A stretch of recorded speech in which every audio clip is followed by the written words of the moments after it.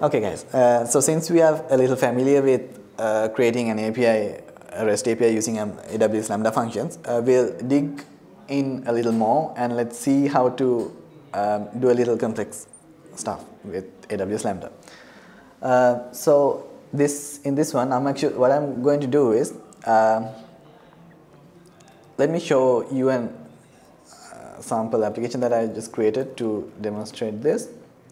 So here we have a simple front end which actually searches for a word and gives us the synonyms for that word.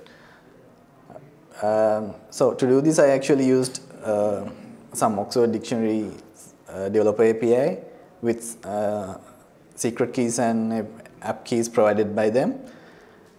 So one problem with calling the external APIs using secret keys directly from the front-end application is that you are actually exposing the secret keys to the user itself, which is a less secure way and which is not recommended. So in this session, we are actually going to use a Lambda function to encapsulate the secret keys from the user and still make the API calls happen.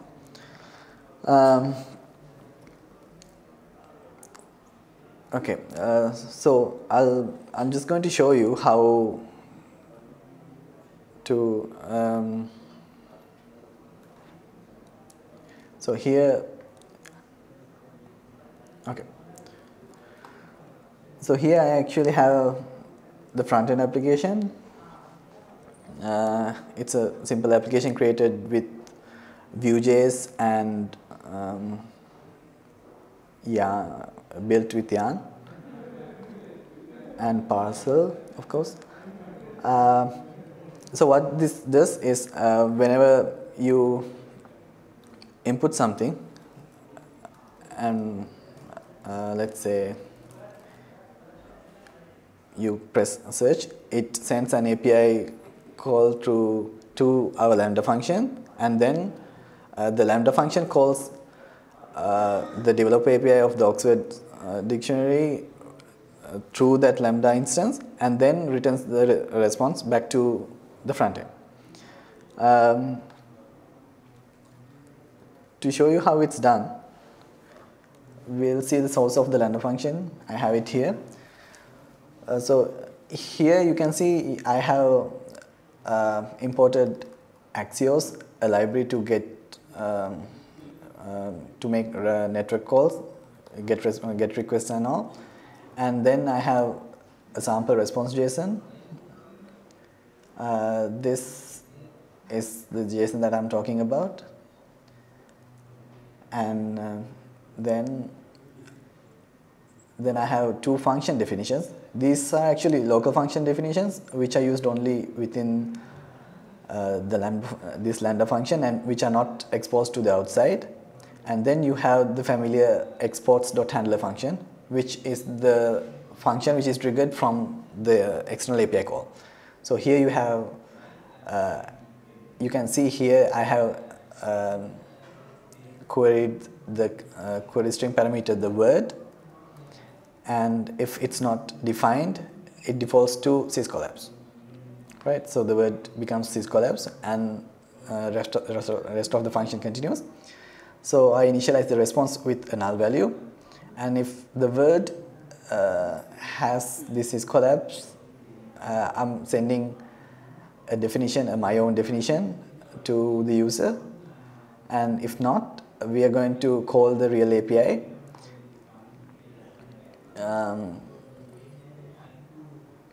Like this. So I have here hard-coded the app ID and the app key here, just for the sake of easiness.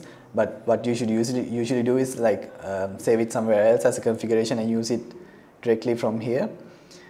And here you can see I'm using Axios, which I imported from here to do to perform the GET request with the URL of my external API.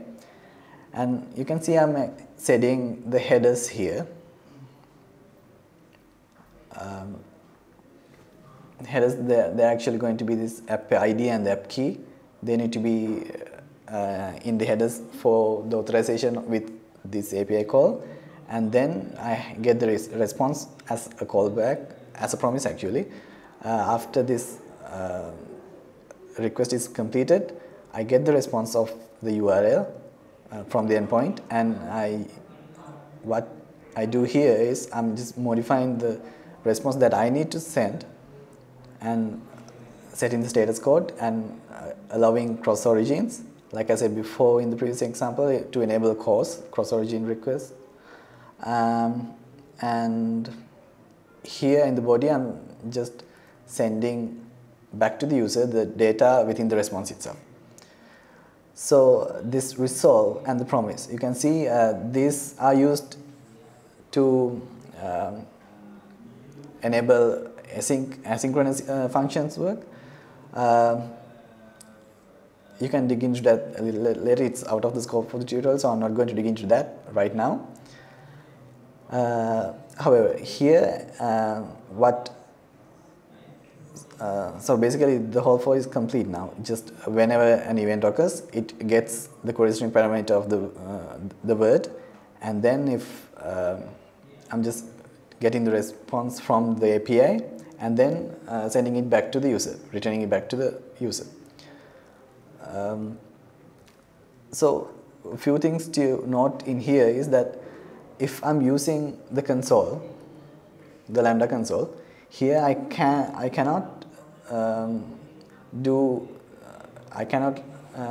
like npm installs or data fetching within this environment, because it's just a code editor. But if we want to import external modules like Axios or Lodash or some other external npm modules, what we can do is we can actually install it locally.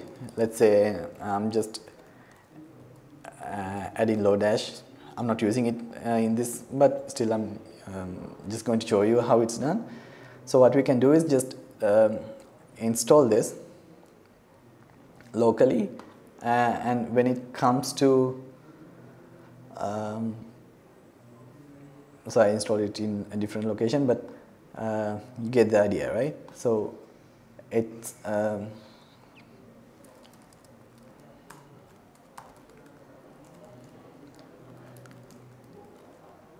so if you install it locally and then you have these modules, all the modules here, what we can do is we can select all the folders which you have here in the source of the file, including the node modules folder, the index.js folder, and the response.json that I created, which is referred here. So what you usually do is you compress it in a zip file,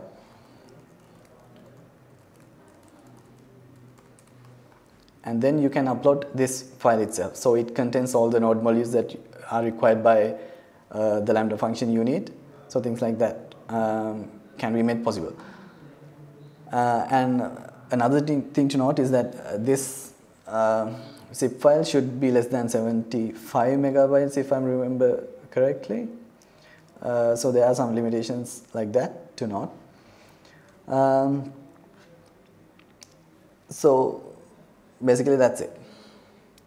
And a few notes to mention on using Lambda. So these Lambda functions should be stateless. So any state which needs to be persisted should be saved into Amazon or similar persistent service which is available to the internet.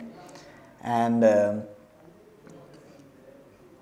also, just like an EC2 function, just like EC2 instances, these Lambda instances also have access to threads, processes, and environment variables which are available in an OS. And also, the non-persistent disk space, it means the temporary directory has around 500 MB to be used within the Lambda function.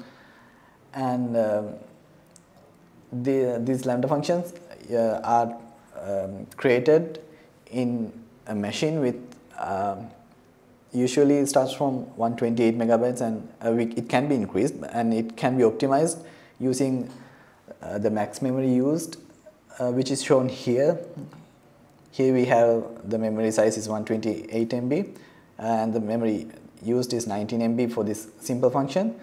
It might vary, and if it's reaching the maximum memory we have, we have to increase the memory of the Lambda instance.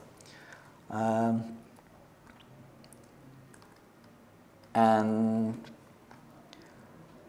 also by default the concurrency of this Lambda function is set to 1000. However, if it can be changed, and if this Lambda instance is kept spawning, it might cost you a fortune. So if something goes wrong, you can use this throttle function, the throttle button, which stops the Lambda functions from being triggered moving forward. And like we did in this example, if we are using this in several origins, for example, this one is using, this application is in a localhost environment, and this one is calling this external API. It needs to be have cross-origin requests enabled. So in that case, we have to add these headers, which I showed you here, like this. So in the response, and also the response should and it must have this status code, the body. Otherwise, if it's an API call, it returns an error. So basically, that's a few pointers if you come up while you develop Lambda functions. That's more like it. So I think you had some idea on how to create a simple Lambda function and how to extend it to be useful in your day-to-day applications.